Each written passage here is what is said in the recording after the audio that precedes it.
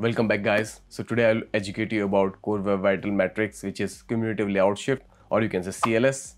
And if you want to learn about other Core Web Vital metrics, I'll put a link in description. There's a small series. Each video is about few minutes, and it is really good chance for you to learn these metrics in such a short time. And it will bring a big effect on your website and grow your business. So in this video, I'll tell you what is Cumulative Layout Shift, how to identify CLS on your website, and how to fix CLS on your website. And if you want to learn amazing content which is hard to find on YouTube, you can like this video and subscribe to my channel. And this is how you can show your support towards me, because these videos take a lot of time to make and they're free for you to learn such amazing useful content.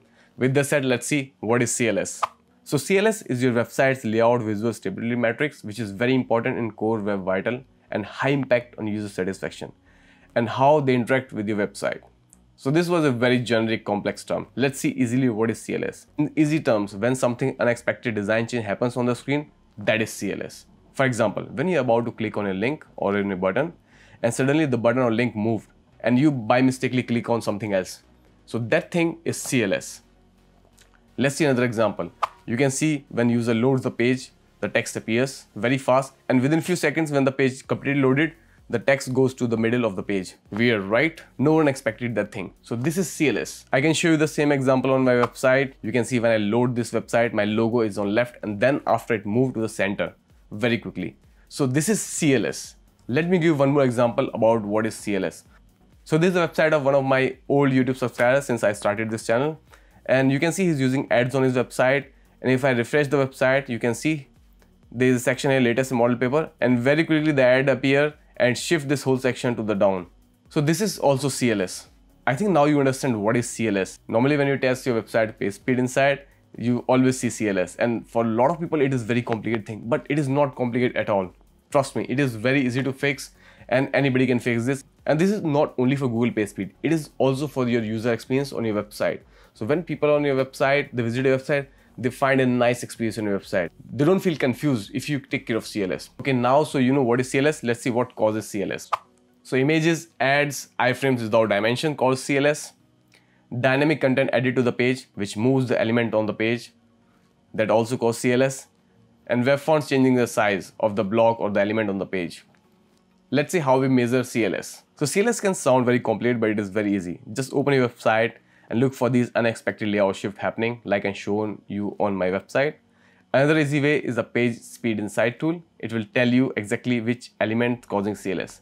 Just analyze your website with page speed insight and it will give you exact elements to work on. As per Google, it should be 0.1. It is not in seconds, but got a formula to calculate. I know it's complicated for most of you, so we just don't care about this formula. We'll just see page speed insight and what causing CLS and fix it. And guys, if you're still watching this video until this point, I'm sure you're getting some value and knowledge from this video. So don't forget to smash the like button and subscribe to the channel. And guys, if you're a designer, UI expert, or a student who's learning web development, this is really nice tutorial for you. And I hope you will share this video for your friends or your colleagues also. Okay, let's see how to fix CLS. So the first thing, always include size attributes on your images and video elements. You should always add height and width for videos and images on your website.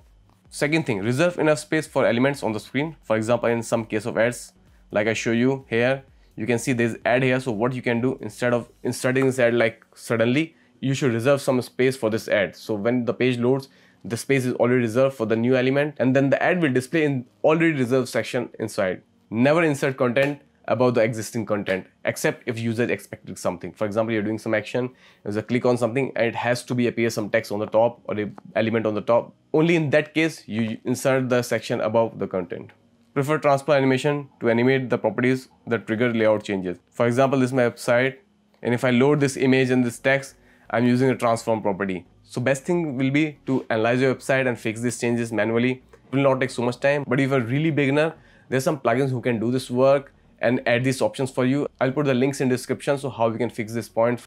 And guys, I hope you learned something new today. So don't forget to like the video, subscribe to the channel, and share this video with somebody who should learn what is CLS.